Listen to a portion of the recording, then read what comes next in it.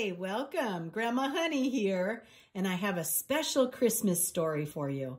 It's called The Shoebox. It's written by Francine Rivers, and it's illustrated by Linda Docky Graves. All right, let's get started. Timmy O'Neill came to live with Mary and David Holmes on a cloudy day in the middle of September, 2 weeks after school had started. He was a quiet little 6-year-old boy with sad eyes. Not very long afterward, they wondered about the box that he carried with him all the time. It was an ordinary shoebox with a red lid and the words "running shoes" printed on one side. Timmy carried it everywhere he went, and when he put it down, it was always where he could see it. "Should we ask him about it?" Mary said to her husband. "No, he'll talk to us about it when he's ready," David said, but he was as curious as she was. When Mrs. Iverson, the social worker, came to visit, she said that she was curious about the shoebox too. She told Mary and David that Timmy had the box when the policeman brought him to her office. Timmy's dad had been put in prison. His mom had to work, so Timmy had to be alone all day.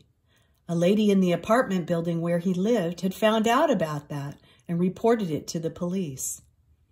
"They brought him to me with one small suitcase and that shoebox," Mrs. Iverson said. "I asked him about what was inside. All he said was, 'things.'" Even the children at Timmy's new school were curious about the box. He would put it on top of his desk while he did his work. His first grade teacher, Mrs. King, asked, "Hey, what do you have there, Timmy?" "My box," he said. "Well, what's in your box?" "Things," he said, and went on with his arithmetic. Mrs. King didn't want to keep asking about the box. She liked Timmy, and she didn't want to pry. She told Mary and David that Timmy was a good student. He always tried his best. Mrs. King wrote a note to him on top of one of his math papers. "Other students will learn by your example," the note said, and she drew a big smiley face on his paper and gave him a pretty sparkly star sticker. Mary Holmes learned that Timmy liked chocolate chip cookies, so she kept the cookie jar full.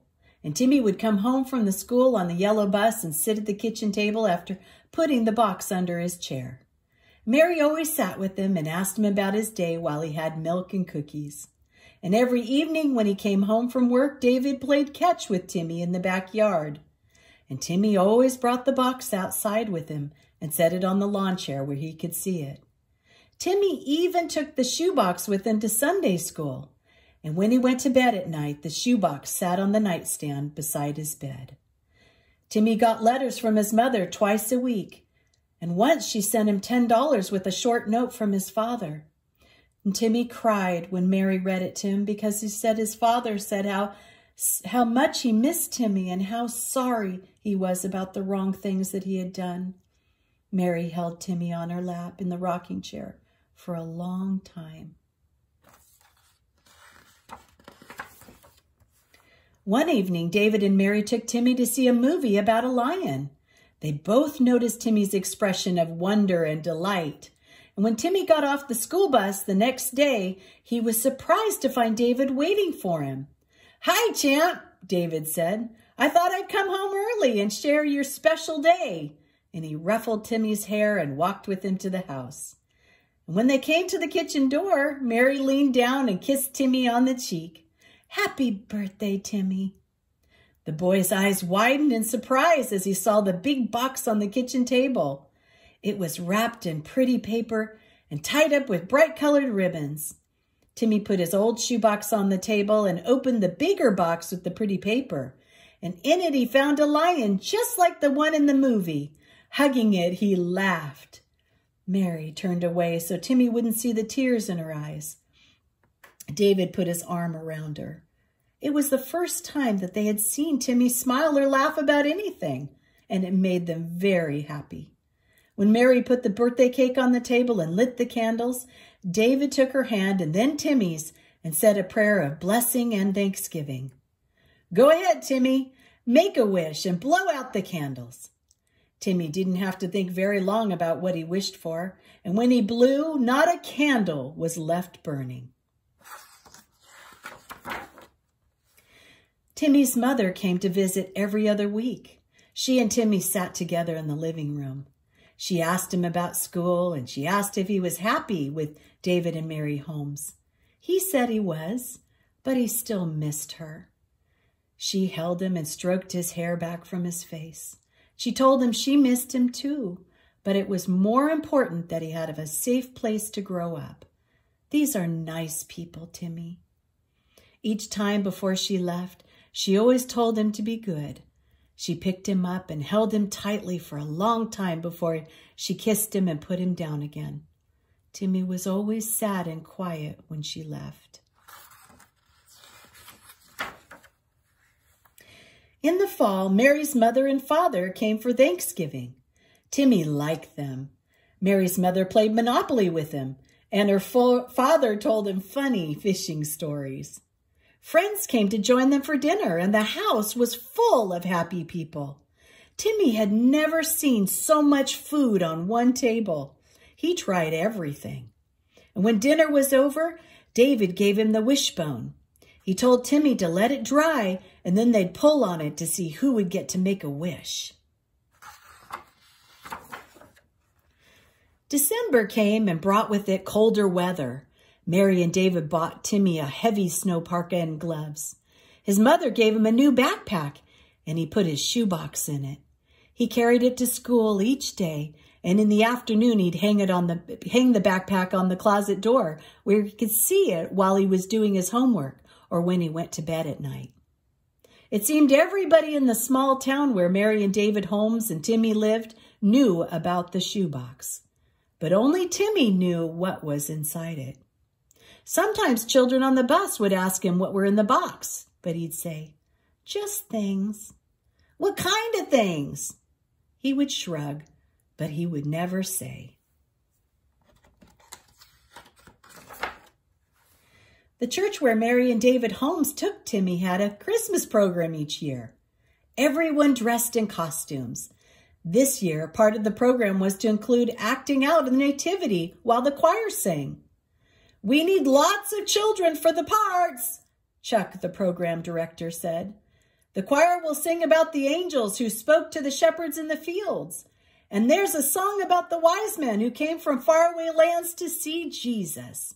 And of course, we're going to need a girl to play Mary and a boy to play Joseph." "Well, what about Jesus?" Timmy said. "Oh, Latasha has a baby brother," one of the girls said. "She could be Mary, and her baby brother could be Jesus." "That's a great idea," Chuck said. Chuck noticed the look on Timmy's face when all the parts were filled. He said to Timmy, "We could use another shepherd." "Well, I'd like to be a wise man." There were already 3 wise men, but Chuck thought about it and nodded his head. "You know, the Bible doesn't say how many wise men came to see Jesus. There might have been 4. There might have been more than that. I'll ask the lady making costumes if she can make one more for you." The lady was very happy to make a costume for Timmy. She spent extra time on it because she wanted it to be very special. She made a long blue robe that went to his ankles, and she made a sash of many colors and a long coat of beautiful brocade with purple and gold. And then she made a turban for his crown and put it a big rhinestone on the front and some colored feathers in the top.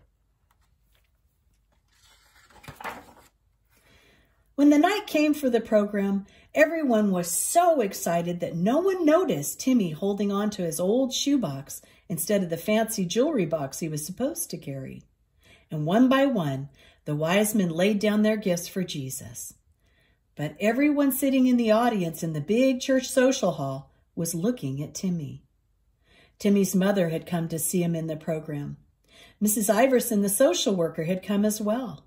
And so had Mrs. King, his school teacher. And they all held their breath when it was Timmy's turn to lay down his offering. He looked like a real king in his royal clothes. The lights on him and the sparkles on his coat made him shine. And with both hands, he carried the old worn shoebox with the red lid and the words "running shoes" printed on the side, presenting it with solemn respect to little Jesus.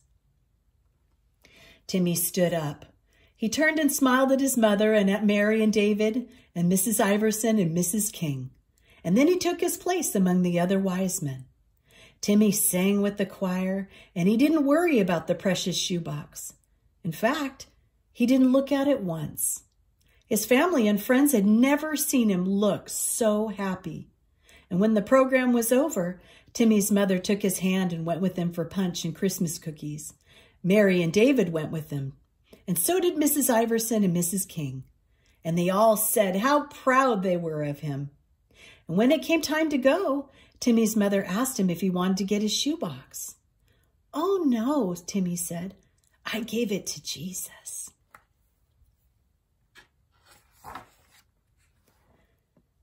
In heaven, an angel kneeling before Jesus said, "Here it is, my Lord." And the angel held out the old shoebox with the words "running shoes" printed on it. Jesus took it and set it on his lap. He looked out at the thousands of angels who were curious about what was inside. Only Jesus and Timmy knew. An angel asked, "What's in the box, Lord? What has the child given you?" "Just things," Jesus said, smiling. And he had watched Timmy even before he was born. He had counted every hair on his head, and he knew all that was in his heart. And he had waited for the day when the child would come to him with all he had to offer.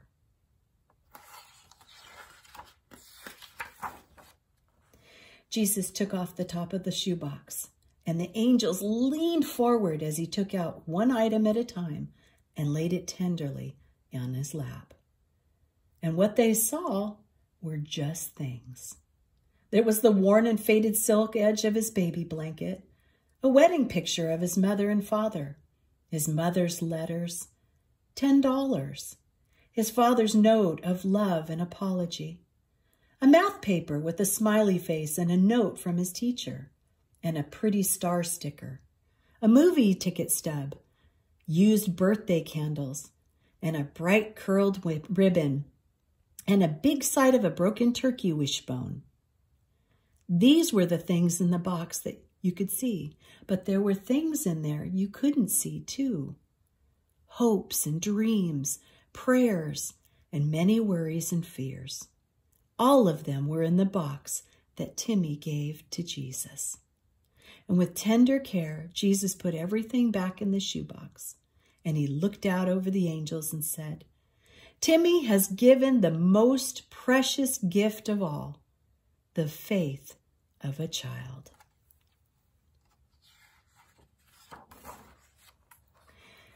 After that, angels never left Timmy's side. They were with him when Mary and David invited Timmy's mother to come and live with them. They were there with him when Mary and David had a baby of their own. And the angels were with him when his father got out of prison in time for his high school graduation. And they surrounded Timmy as he grew up and married and had children of his own. In fact, angels surrounded him and protected him all the days of his life. And finally, the time came for them to go with him to heaven. And he went straight into the waiting arms of Jesus, who loved him very much. And that's our story for today. The shoebox. Bye-bye for now. Merry Christmas and be blessed.